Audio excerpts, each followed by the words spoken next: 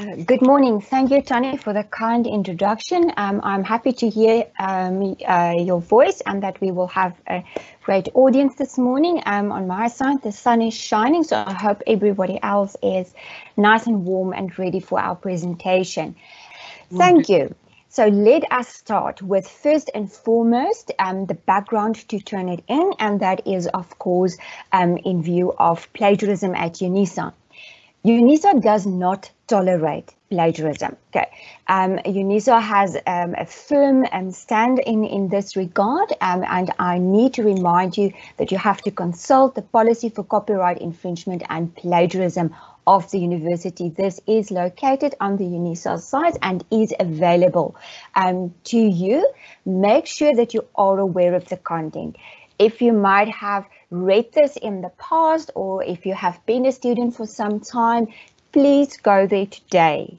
And if I say today, I mean today. Go there, read it again, and make sure that you are familiar with the content and that you have a firm understanding of what is seen or deemed as plagiarism by the university.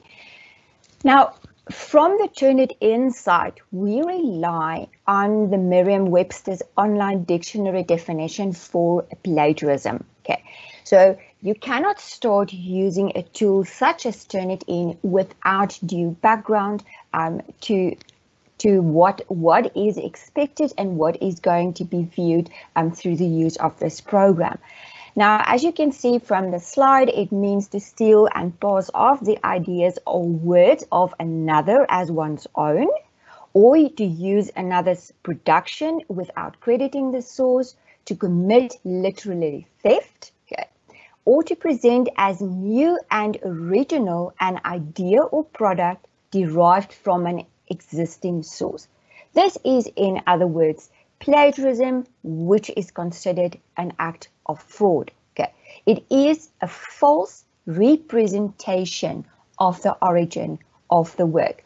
You can also consult the plagiarism.org website with an article regarding plagiarism that would give you more insight in that regard. So this brings me to the question, what is Turnitin? Okay, so Turnitin is a web-based teaching tool that we use at UNISA to prevent plagiarism through checking submissions for originality.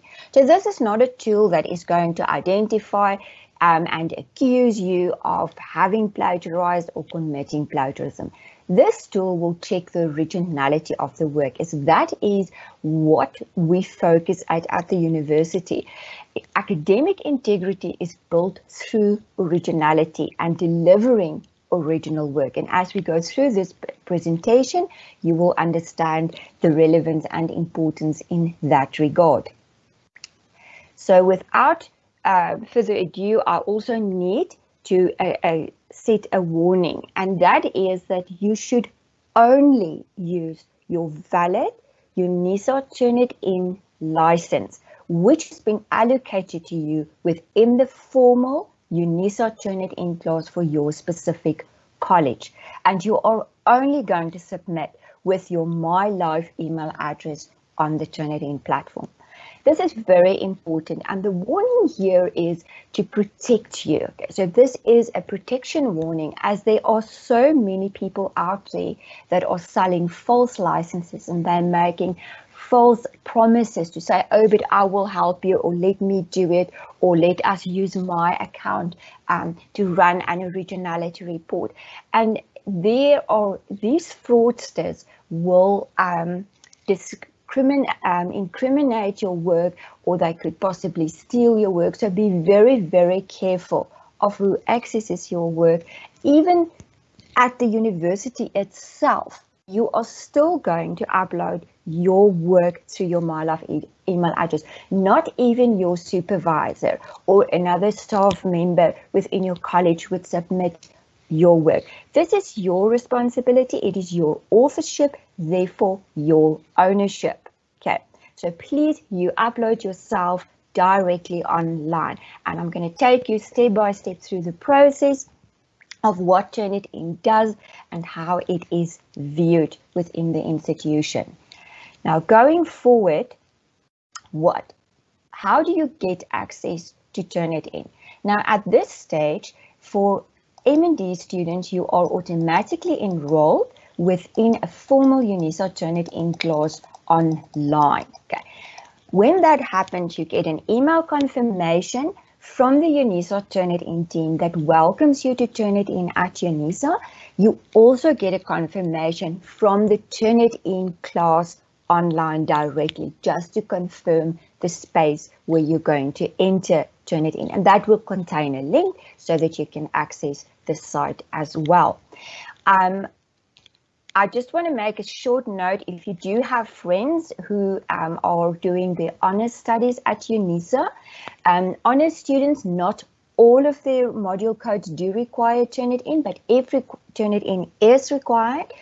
For any of their modules, they would be advised in a similar fashion. And at the end of the month, we are presenting a special Turnitin session for those who are registered for honours module codes. Okay. To access your Turnitin, you just need access to the internet. There is no program installation required. First tip that I want to give you here is that you have to type in on the internet turnitin.com. So you're going to type Turnitin as one word .com. Make sure that you're at the .com. Okay, and that will help to track your login on the international homepage where the UNISA account is located. If you are simply going to Google it, it might take you to a ghost site, or it might even take you to the UK site, which will not allow you access to the program. Best browsers to use, this is my second tip for you, is either Chrome or Firefox. We do not have any problems with Safari or with Edge, but if you are perhaps still using Internet Explorer, please rather go to Firefox or Chrome when you access Turnitin. Unfortunately, Internet Explorer does not function well with the latest version of Turnitin. So you will put in the full name on for the website, and when you arrive at the home page, the process is straightforward and easy because you will just log in. And this is the most important step, is logging in for the first time on your UNISA Turnitin profile, and especially for you as M&D students, because you are going to remain within your formal class in Turnitin for the duration of your study. So this class, as has been indicated through the introduction, would be available from your proposal stage right up until the completion of your study. So it is going to make provisions for the proposal options. It will for your chapters as well, and then at the end of the study. And you do not need to request Turnitin in future. You do not need to ask to be enrolled again or to have it done. This class is available to you and accessible by both yourselves and your supervisors, where they can access your work. Just click on the login button when you arrive at the home page. Okay, that is located in the top right-hand corner. You do not need to create an account. Okay, this has already been done for you. UNISA has already purchased a license for you. We have already set up the account for you. You simply need to log in. How do you log in? The minute that you click on the login button, you will get a window where you can enter your MyLife email address. And for this step, my tip to you is to remember that you have to type in your MyLife email address in full. So your student number at mylife.unisa.ac.za. Make sure that you type it in that format as well. Do not try to type it as at mylife on Microsoft, since Turnitin would not accept it in that way. Then next you will use the same password that you are going to use for your MyLife account. So you do need an active MyLife email account, and you're going to use the same password for Turnitin. Should it happen when you log in for the first time And Turnitin needs to run a verification and to make sure that you are the correct person trying to access this specific profile online. It might not accept the password. You simply click on Forgot Password. You will notice on the login window just below the option for the password field, you will see there is a question that says Forgot your password. So you just click on that, and Turnitin will either ask you a question or it will send you a fresh link to the MyLife email. In the student guide that you receive with your welcome notice, there are images. It shows you exactly what to do and where to click when you go into the Turnitin. Acceptable files. Because what is our purpose for Turnitin? This is a space where you are going to upload your work so that you can consult with your supervisor on the content of your work. Okay. The document that you are going to upload does need to be all-inclusive. And what do we mean by all-inclusive? That means you require a title page. Okay. A title page helps to protect your submission. Okay, so this confirms that it is your document. And a title page does not need to be the full formal page which you're going to submit at the end to say this is submitted in accordance with the degree for, etc. A title page can merely be a small paragraph or a block at the beginning of the document containing your name, your student number, the date, for instance, and what you are going to upload. Let's say this is proposal, my first draft. Okay, so just to confirm the identity of the author within the content. Then also your bibliography or reference list is required. At UNISA, because we use Turnitin as a teaching tool, we do require that submissions are all inclusive. So the bibliography or the reference list for your document would serve as confirmation of the research content within your document. Okay, so you have to have that in there. It needs to be included, and it makes it also easy at the time when you do discuss the work with your supervisor so that it can be scrolled up and down and you can see the reference and the link between content and what you have used as your sources. Most important of all, submissions are permanently stored in Turnitin. Please remember that, as you have to make sure that you upload the correct document for the correct submission option.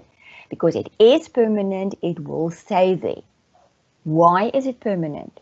It is permanent as in what happens is that Turnitin makes a copy of your document and it is secured within the UNISA account. This enables us, as well as international participants in Turnitin, to identify if someone in future might try and plagiarize from your work, that we would be able to identify that. So it is kept there to ensure the protection of your specific work and of course then for the university as such to uphold our academic integrity, as that is the value that we hold for you as students. So your acceptable file sizes need to be less than 100 megabytes or a maximum paper length of 800 pages. It would be very rare to have a document that might exceed 800 pages. Maybe at the end of your doctorate study, your thesis could possibly be more than 800 pages. Even if it's just 801, Turnitin will not allow you to submit directly due to the size limitation, but you can contact the UNISA Turnitin team and we will assist you. Please note that you are never going to break up your completed document into pieces. It will always need to be submitted as a whole, and we will assist in that regard. So what file types are you going to use? Microsoft Word or PDF. Okay, those are the two files that types that we require at UNISA. It does not need to be the latest version of Microsoft Word. Older versions can also be used, and PDF documents as well. Just a small tip there, not a scanned PDF. Okay, so only an electronically created PDF document would be allowed. Turnitin would not accept a scanned PDF document. But you don't need to worry if you accidentally selected the wrong document. Turnitin will give you an option to confirm. It will help you to check that you have the right document, and then you have a chance to swap it out if you did accidentally select the wrong one, as the program will guide you at every step directly online. Your file inclusions, as we have mentioned in the previous slide, you have to have your title page as well as a bibliography or a reference list. Also, all-inclusive would mean it can contain images, graphs, and tables. So you are going to upload to Turnitin just in the same manner as what you would do when you would submit to your supervisor. In this instance, it is easy because you upload to Turnitin and it would be then accessible directly by your supervisor. You do not need to email the supervisor a copy of the submission. And remember, your submission is stored permanently. Okay.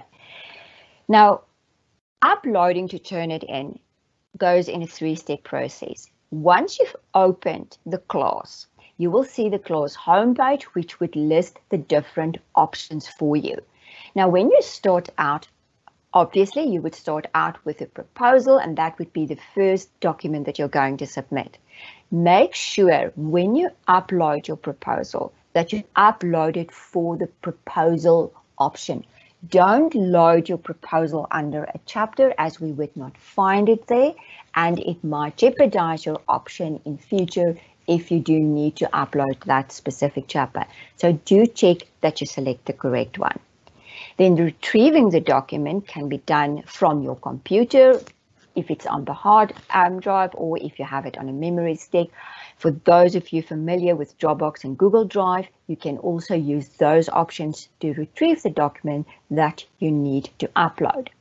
Then Turnitin will check your document and it will take you to step 2, where it states exactly where it is going to upload it and what document you've selected. It even shows you the first page so that you can confirm that you have the correct version of your document to be submitted, and then you can confirm it. The minute that you confirm the upload, in the third step, Turnitin will show you on screen that your submission was received, it was successful, and it is going to email you what we refer to as a digital receipt. Okay, so the digital receipt is just a 3-liner email that goes to your My Life email address and confirms that Turnitin received your document. Okay, and that little email you can simply forward to your supervisor just to alert the supervisor that you have submitted online, and your supervisor can go within 24 hours to check on the originality report so that you can engage in that regard. So that is confirmation of your upload. In this next slide, the student file upload order is stipulated. When you open your class, you will, for instance, see that it says research proposal, and it will give you a revision option 1 and a revision option 2. Your research proposal, that would be the first draft of your document, or it would be the first draft, for instance, of chapter 1, which you would then have prepared for your supervisor, and you are going to submit it to Turnitin.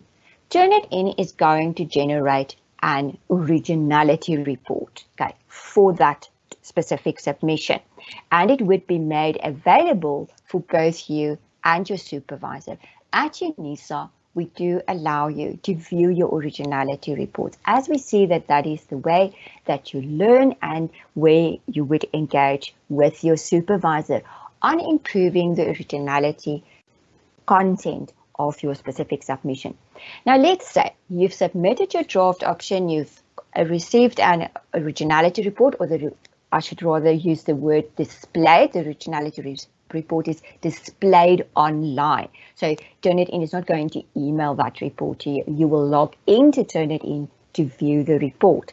Then you discuss with your supervisor. Your supervisor can give you guidance, can advise on what referencing technique should be applied, or what would be a better way in presenting your findings, or how to duly cite information that you might have used from another person. And you can apply the guidance that you received from the supervisor to your original document. You can rework it, and then you have an opportunity to come back to Turnitin and upload a revised version of your work.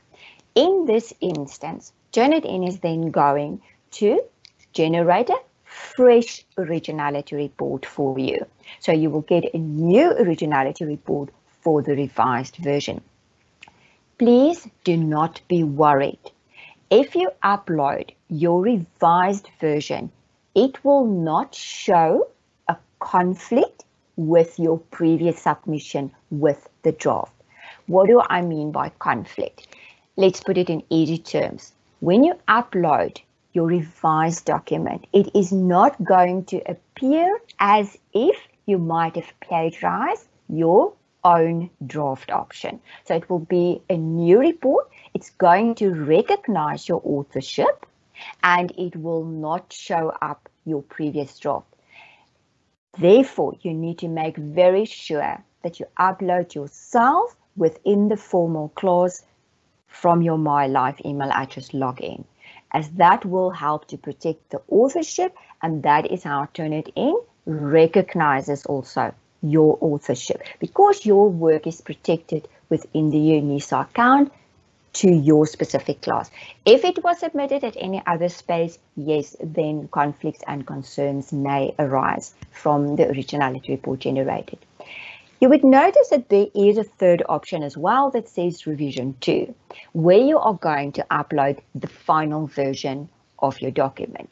Should it happen that after discussing the originality report of your revised work, that your supervisor finds that there still needs to be substantial changes or improvements, or maybe your supervisor expects a certain aspect to be fleshed out more within the content of your document, then you have another opportunity to rework that and then upload the final version of the proposal for the last revision option. Okay.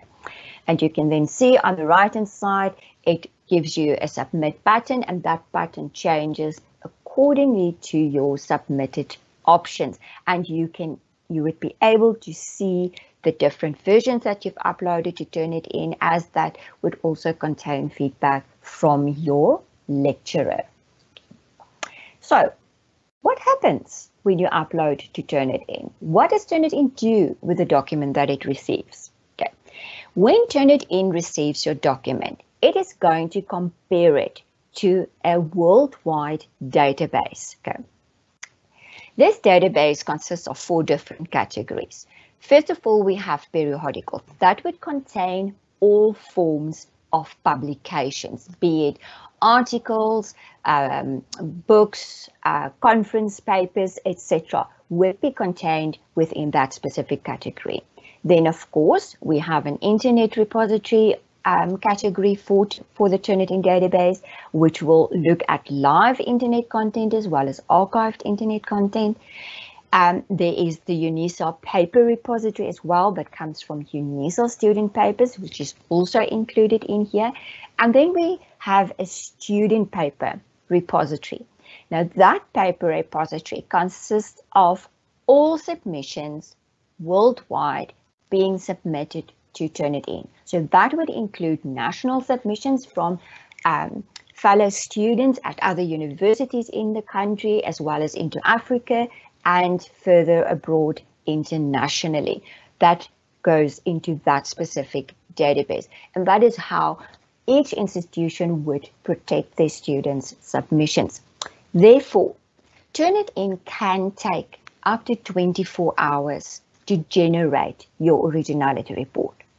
So please, if you do upload to Turnitin, don't expect the report to be available within 5 minutes. This is an internet-based program, so it would also depend on internet speed and connections to generate the report and release the report to your specific profile. And of course, as you can see from the extensive database where it is going to consult millions and millions of other documents, it may take some time to generate that report. However, it will not take more than 24 hours. You can check back into Turnitin after a couple of hours if you are, for instance, uploading your full thesis or full dissertation, which is a larger document. I would suggest you log in, upload, log out, and go back the next day to view the originality report, just as to be sure that when you log in the next time that you can see your full originality report. And then again, in your student guide, we show you how you are going to see your report and how you are going to open the report. Okay. What are you going to find in this report? The originality report highlights. Okay. Turnitin highlights non-original text, and we will elaborate shortly on that. Okay. So all non-original text in the content of your document. So if Turnitin finds a match to other sources contained within the in the database, it would highlight that. So it is going to find things that have been copied. So if there's copied text within your work, Turnitin identifies that.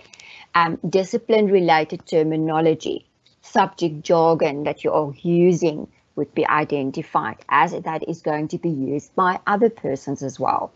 Names and titles, which are included in your document, would be recognized and highlighted. If you use a direct quote, Turnitin would pick it up, or in your bibliographies, citations that have been included within your document, Turnitin would also recognize those and can then confirm a match for them. Therefore, it is most important to understand that it's only through proper analysis by a lecturer or supervisor that plagiarism can be identified, since Turnitin only identifies non-original content. Okay. We also therefore refer to the originality report percentage as a similarity index. Okay, so please do not call the percentage the plagiarism percentage, as that is simply not true. It identifies how much of the content is not original. The originality report itself, we also never refer to that as a plagiarism report. Again, that is not what it is.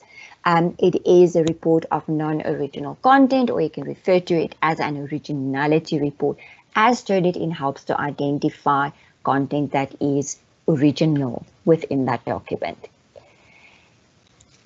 I think some of you might be wondering now, what exactly is the difference between something that is not original and something that has been plagiarized?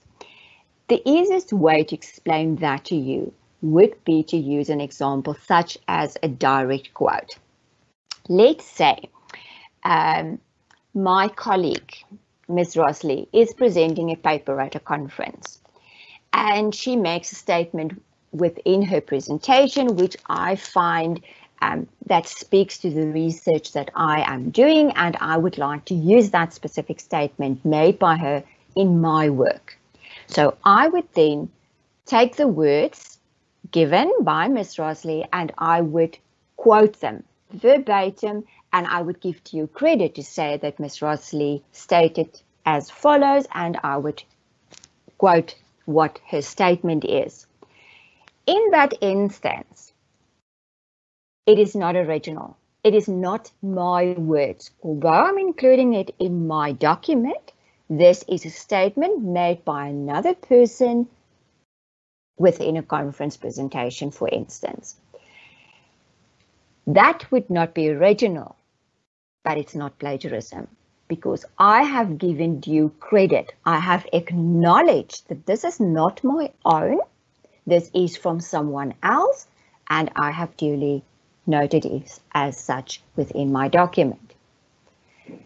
But for argument's sake, I might have listened to the presentation at the conference. I have jotted down the words being used, the statement that was made, and I include that within my document, okay, to help reconfirm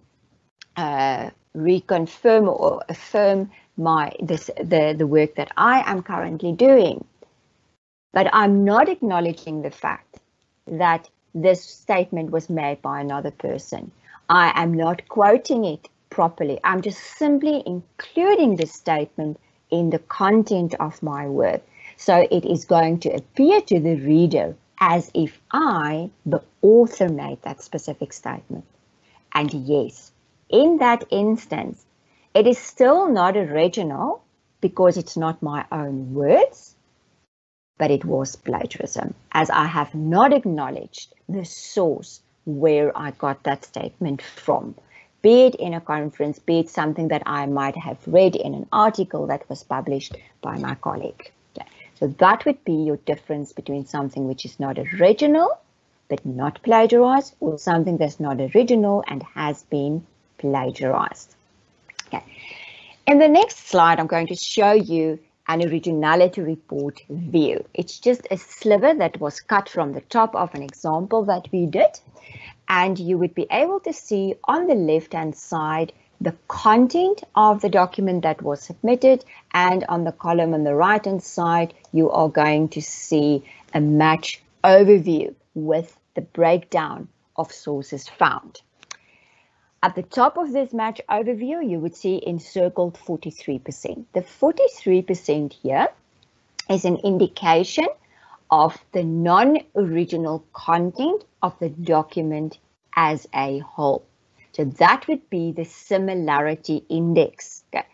The only thing this 43% tells me at this point is that the 43% from the content of this document that was received by Turnitin is not original.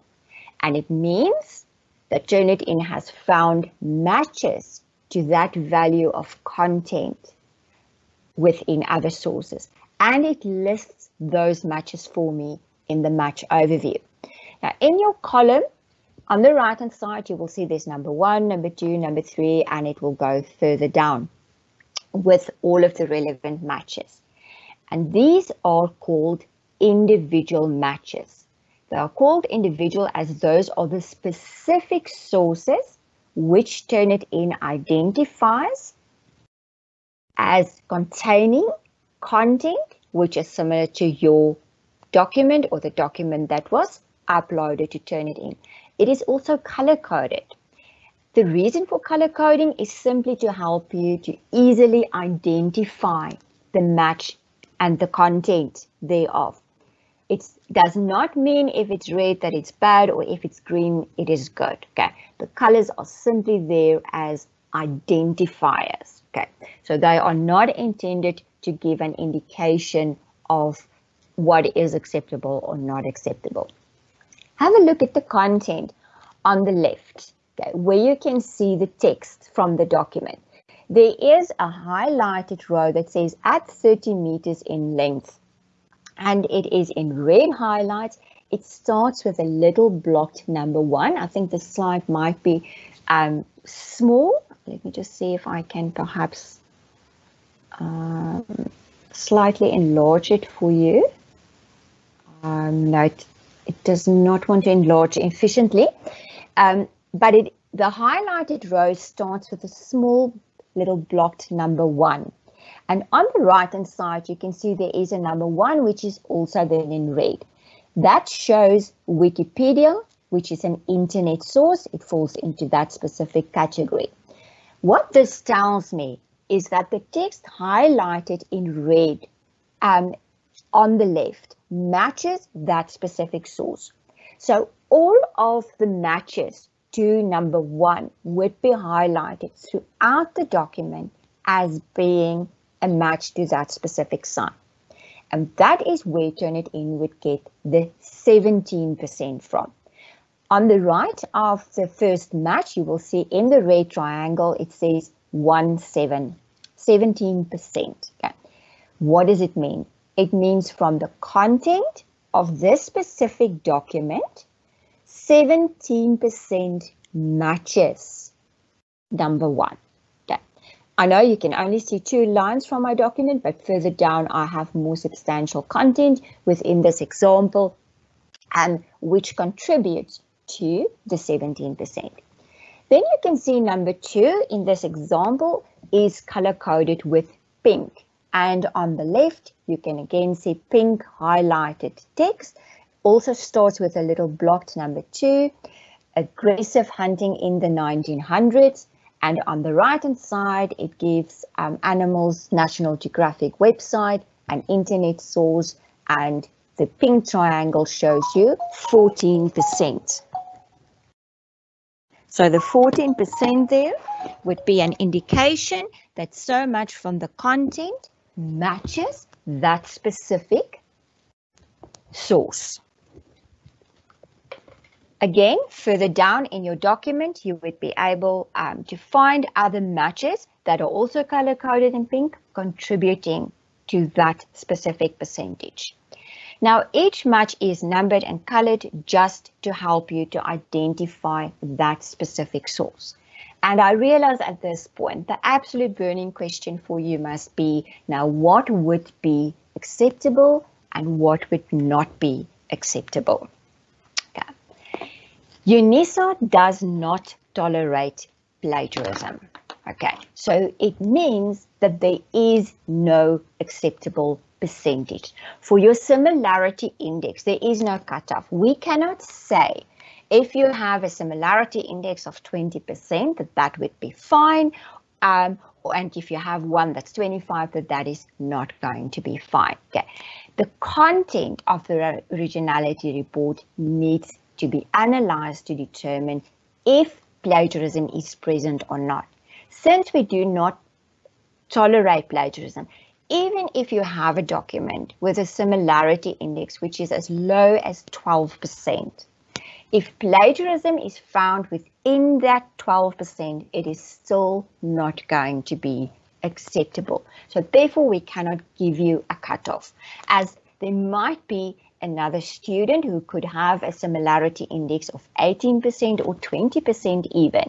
And through analysis, it is found that there is no blatant plagiarism within the content of the document, that would then be acceptable. But as a guideline, we assist through individual source matches, as those are also the ones that are most important to us. Your guideline for an individual match is 5%. Now, I know that does sound as a very wide guideline, but we put it so wide as to accommodate all students in all different subject fields for each and every document being uploaded, as different submissions have different content requirements. Okay. So your content for a literature review would contain a lot of names and titles, for instance, whereas within a conclusion that would be limited, or you might use a quote in the beginning and maybe not as much in your personal findings of the research. When you look at the option of 5%, I will just take you back to the slide where you have the overview of the report. On the right-hand side, the individual match 5% guide would mean that yes. Sorry, Elaine, I can't hear. Sorry, your voice distorted a bit. If you can just repeat the last sentence again, please. Apologies for that. I just moved back to the originality report view slide so that I can further explain the 5% guideline. So for number 1, as we've seen previously, the 17%, that is the percentage for the individual match. So having a guideline of 5% would mean that my 17% needs to be less than 5. Okay, so clearly in this instance, there is a reason to greatly rework my document as I have to adhere to the guideline of 5% or less per individual match. So also number 2 would be 14, which is 14% in my example, would need to be less than 5%. If you look at your individual matches and they are less than 5%, by default, it will decrease your similarity index as well. Okay, so our focus is rather on the individual matches and not on the similarity index, because if you have overutilized a specific source, even though you might have duly quoted, if you use too much of one specific source, that could be seen as plagiarism, as it also infringes on copyright. Therefore, we put a guideline for 5% and your matches need to be less than them. And if I say the matches, I mean an individual match. So number 1 needs to be less than 5, number 2 needs to be less than 5, number 3 needs to be less than 5. So that is the guideline that we work with. Okay. So we do not provide you with an overall cutoff, as we are concerned with the original content. We want to build academic integrity within UNISA. And a very nice way, I think, to maybe explain this to you is that your supervisor is expecting to hear your voice. Your supervisor can also go to the library and consult different sources. Your supervisor can also consult the internet to read articles, for instance. But what is the focus here? The focus is that you are contributing to the field. You are building knowledge within a specific research field. So your interpretation needs to be seen, needs to be noted within the work. So your voice is to be heard within your specific work. And I know that often it is thought that if something is duly quoted, that it would be fine. If you use too many quotes, your own voice gets lost and there is not an understanding, or you do not display an understanding for that specific research field. So learn how to paraphrase, learn how to properly paraphrase and how to interpret the information that you derive from the research that you are conducting, so that you can apply that within your study. There are certain conditions under which certain percentages are allowed. For instance, when you do use quotes or when subject terminology is applied. I'm thinking here specifically, for instance, in for our students in College of Law, where often there needs to be reliance on the different acts, and they have to be incorporated within the content. Things like that would be considered subject terminology. So it does differ from one subject to the next, but overall, you need to ensure that your interpretation, your voice is heard within that research. For content support, aside from Turnitin, your subject librarian or personal librarian for your college is your best friend in the university, as that is the person that you can consult on where to get information regarding research ethics, research integrity, referencing styles. You can access the LibGuides of the UNISA library, and they have a fountain of never-ending sources that you can consult to help improve with your academic writing and how integrity is applied through your specific research. You can also consult the plagiarism.org website. They have a very nice and easy to follow way, specifically in this article that I've included on the slide, that will give you a broad overview of plagiarism, especially with research. One can so easily fall into the trap of plagiarism without realizing it, as the scope of plagiarism is so wide. Plagiarism is not only just copying from somebody else or copying an existing work and then reusing it. Okay. It can also be a concept or an idea that is used from another person that would constitute plagiarism. So be mindful of that, familiarize yourself. The more knowledge you have, the easier the road would be. That would be for content support. For technical support, you have two different options. First of all, your My Life email. Your email account must be active. My Life is the formal communication method of the university. When you first registered with the university, you are required, also according to student rules of conduct, that you have to have an active My Life account, and that is the means of communication with the university. Any problems you might have with that, you can send an email to mylifehelp@unisa.ac.za for assistance with the account itself. For Turnitin, you receive a welcome notice. Attached to that welcome notice are a few steps on how to log in for the first time, as well as a full student guide on how you're going to upload to Turnitin, how you're going to view the report, and we include a frequently asked questions list. There are currently 28 questions on that list, and that will help you with the most general questions. So before you consult the Turnitin team, we suggest that you kindly have a look at the list of 28 questions and see if your question is in there, and then you immediately have an answer of what to do and what the way forward would be in that specific regard. If you find that the question that you have at hand is not within that list of frequently asked questions, you drop us an email, turnitin@unisa.ac.za. A tip again here is that make sure that you type the address correctly. It needs to be turnitin@unisa.ac.za.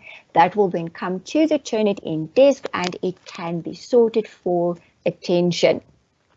When you do write, we also kindly ask that you consider email requirements. Always write from your My Life email address. Don't use a private email address, as we need to confirm communication with the correct person. Your Turnitin profiles are confidential, so do write from your My Life email account. You type in the turnitin@unisa.ac.za address in full. Include your student number in the subject line. Okay. If you have a module code where that is applicable, you can add that as well to the subject line, and it would be very nice if you are known, if you know your college acronym. So that would mean if you are in the College of Human Sciences, your acronym is CHS. If you include that, it all helps us to streamline the queries. We're a very small team and we receive thousands of queries regarding Turnitin. So having this information at hand speeds up the whole process and allows us to give a quicker response if we have sufficient information. And then, of course, include a description of your query. And sign also your email with your full name as well. We do have students with the same names. We even have staff members with the same first and last names. So having your email signed in full also helps to identify. So when we do need to release confidential content or information regarding your Turnitin profile, that we can assure that that is released to the correct person. Okay. And when I say a description of the query, you don't send an email and just say help with Turnitin. We would not have any idea what kind of help you require from Turnitin. So I've included just a slide for you of an email example that indicates that the email was received from student's My Life email address. It was sent correctly to Turnitin@unisa. Then the student number is included, a code was included, as well as the college acronym. And it says, dear Turnitin team, this is regarding a Turnitin password. and the student specifically explains that an error message appears when the forgot password option was selected. So then we immediately know where to go, what to view, and to make sure to see if this is a known error perhaps, or if there is an incidental error in that specific instance. So we can immediately assist rather than having to send emails back and forth. On occasion, we sometimes need to respond 3, 4, 5 times even, as we do not have clarity on what it is. And for good measure, if there is a concern, we will also ask you to do a screen dump and include that within your email. Again, that helps to speed up the answers that we have to provide in that regard. And it brings me to the end. I thank you very much for attending this presentation.